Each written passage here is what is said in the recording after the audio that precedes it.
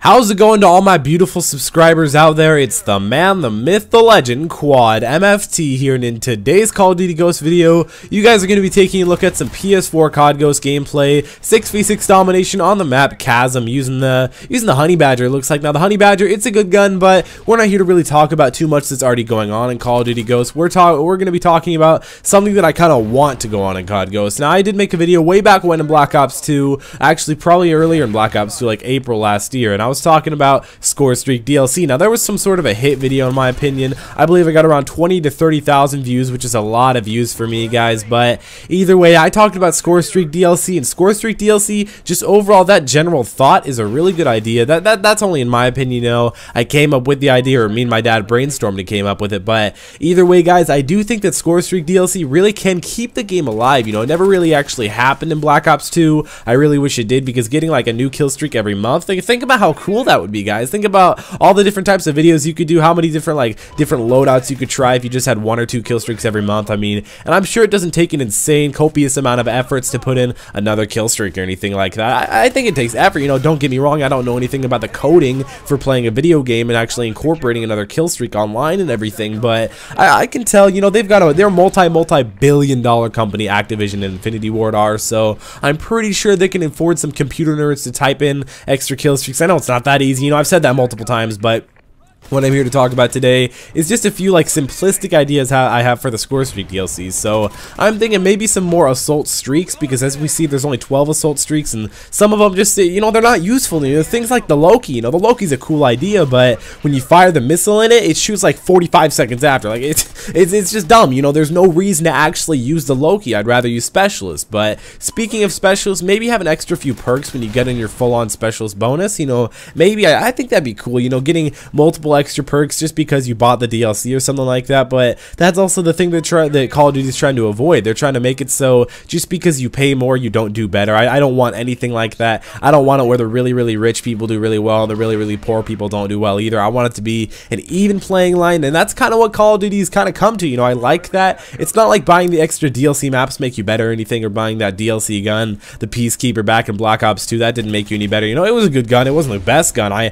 think they should also release some DLC for, you know, gun DLC in general for COD Ghost, just basically any DLC. I mean, of course, my favorite would be, I'd like to see either perk or Scorestreak DLC, but Scorestreak DLC, I think it's an actual possibility. You know, I'm sure they at least thought of it. You know, either they saw my video, which I know they didn't, but either way, you know, they just thought of it. You know, you can't say that it didn't grace their mind and they didn't think about, oh, maybe what if we added some kill streaks for some DLC? You know, maybe they actually coded it in, but never really, you know, publicly released it and told everybody that it was actually in the coding. You know, I don't know, guys. This is just a completely made up topic in my head. I also think support kill streaks being DLC, that would be really cool. Having a lot of different, you know, support streaks, because again, there's only 12 support streaks, or 9. It's something really low like that, which is just, I don't know, in my opinion, it's a little bit horrendous. I think there should be more, but you know, I'm not one to say anything, like I said multiple times, but I think it'd be really cool. So that's why I'm just kind of putting it out there to you guys. But if you guys wouldn't mind drop shotting that like button down below right now, guys, that helps me out so much. I'm putting lots of effort into these videos,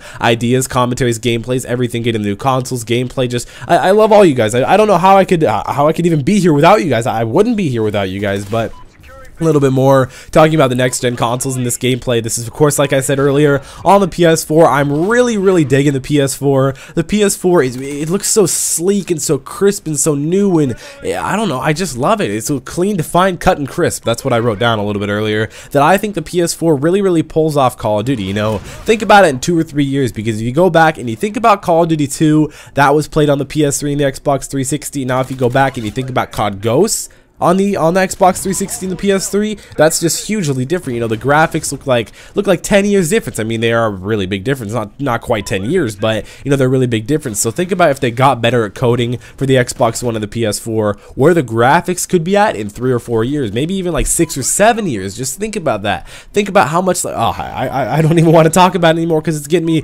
me anxious just to see better and better graphics go on and on. Because for me right now, I've played Call of Duty on the PC. I have every Call of Duty on the PC MFT except for COD Ghost, mainly because of the fact that I knew the next generation consoles were coming out, and I knew that would kind of supplement for it. And I don't know, I just thought I'd try it out, but I really do think the new generation consoles, at least what I've seen, the PS4, not the Xbox One, because that's not out yet. What I've seen is it really looks like it really resembles PC, which don't get me wrong, guys, PC gameplay, PC, you know, colors and everything like that look gorgeous. Things like having a really great graphics card, a lot of RAM, really fast hard drive, all those things can amount towards helping your gameplay look a lot better, which I think they did put a lot of effort into picking out all the different parts for the PS4 and the Xbox One, which they're similar. I mean, I'm sure there's very minute differences, but either way, guys, they're really similar. But that's what I have to say about the gameplay. Clean cut, crisp, and defined. I really like it. I hope the Xbox One pulls through and looks insanely good. Hopefully better than the PS4, but hopefully looks at least just the same. That's what I want, at least just the same. I mean, it looks really promising, looks like a really good console, but hopefully you guys enjoyed this video talking about Scorestreak DLC and the new next-gen consoles. It's been Quad MFT. Like I said, make sure to click that like button down below. I love it when you like it, guys.